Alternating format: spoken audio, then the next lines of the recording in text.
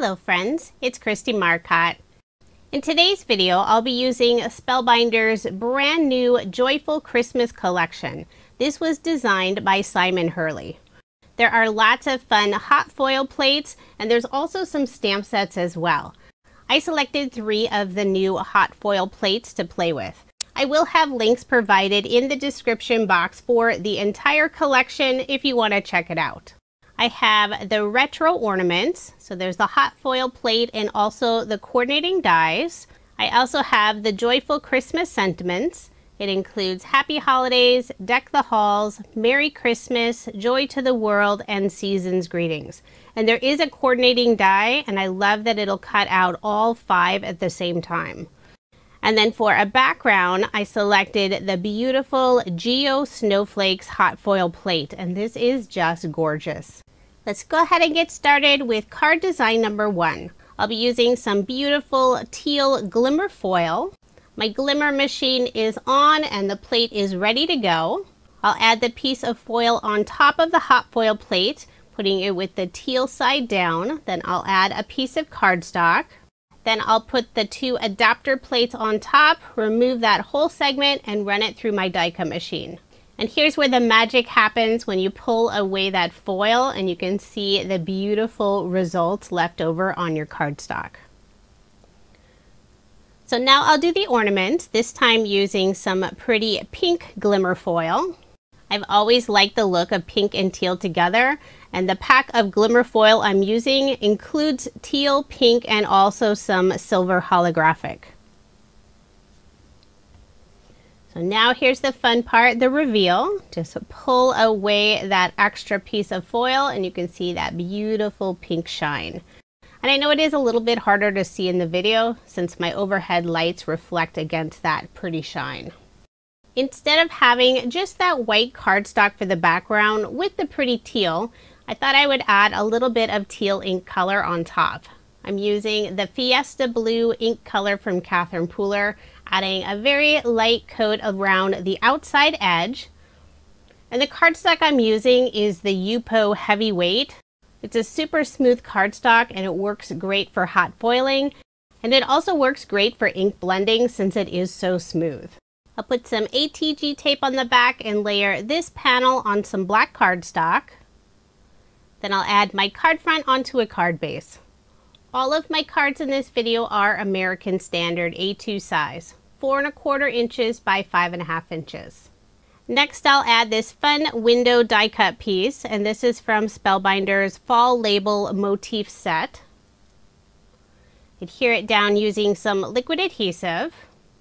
And by having that black window, it'll help my ornaments really pop against that background. I did put some foam dimension on the back of the ornaments, and this dimension is new from Spellbinders. It's a white foam squares mix, 1 millimeter in thickness, so it's nice and thin. And they also have the same foam but in black. And I did use the coordinating die to cut out the ornaments.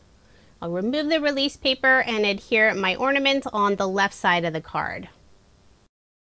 I'll add the sentiment Joy to the World, and I did the hot foiling off screen.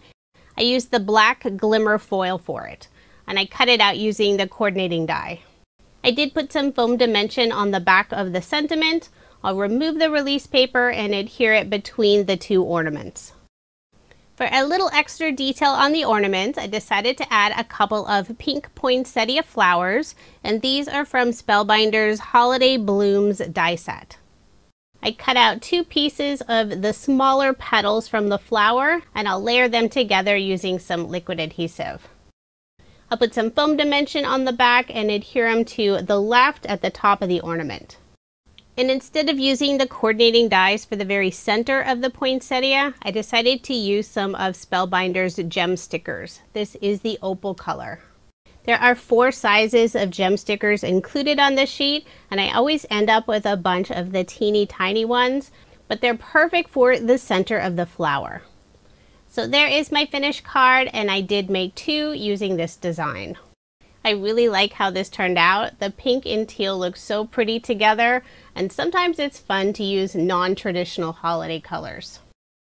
For card design number 2, I have a piece of white shimmer cardstock I'll be using for the background. but this time I'll use the same hot foil plate to emboss the background. To get that perfect sandwich, I'm using Spellbinders Universal Plate System. There's lots of different layers, and on some of the pieces, it already has the directions to get that perfect sandwich. The hot foil plate dies are a little bit thicker than a traditional die, but I did figure out a good sandwich to get that nice embossed look. So I have A, which is the platform base, B, which is the platform top, then I added the die, the cardstock.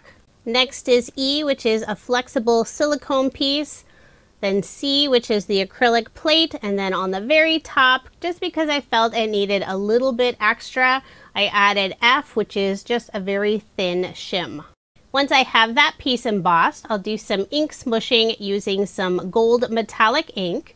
I put a little bit of ink on my mini stencil mat, sprayed some water on it, then just took that embossed panel and pressed it right into the watery ink. Now I'll set that aside to let it dry. I'll be adding the ornament images to my card. I use this beautiful red glittery Glimmer foil, and this is from Spellbinders Christmas Sparkle Variety Pack, which is one of their new releases. I use the coordinating die to cut that out. Then to adhere it in place, I'll use some liquid adhesive. And since I am adhering that onto a shimmery cardstock and also a little bit of that metallic ink, I did put my acrylic block on top for some added weight while I let the glue adhere. I'll add the sentiment Merry Christmas, and I did pop this up using some foam dimension. I'll adhere that in the lower right hand corner. Then to finish off the card, I'll use some more of the Opal gem stickers. Put 2 in the upper left hand corner and 3 around the sentiment. And there is adhesive on the back of the gem stickers, but I'm adding a little bit of liquid adhesive as well since I am adhering it onto a shimmer cardstock. So there is my finished card, and again I did make 2 using this design. Overall, it's a very clean and simple design, but I love the beautiful sparkle from the red Glimmer foil. Now here's another look at the 4 cards I made using Spellbinders' brand new Joyful Christmas collection. It's a gorgeous collection that was designed by Simon Hurley. It includes glimmer plates and also some beautiful stamps and coordinating dies. If you are interested in any of the products I used in this video, I do have links provided in the description box below. And here's a quick look at the 3 different Glimmer foil packs I used on my cards in this video. Thank you so much for watching, and I hope you have a wonderful day.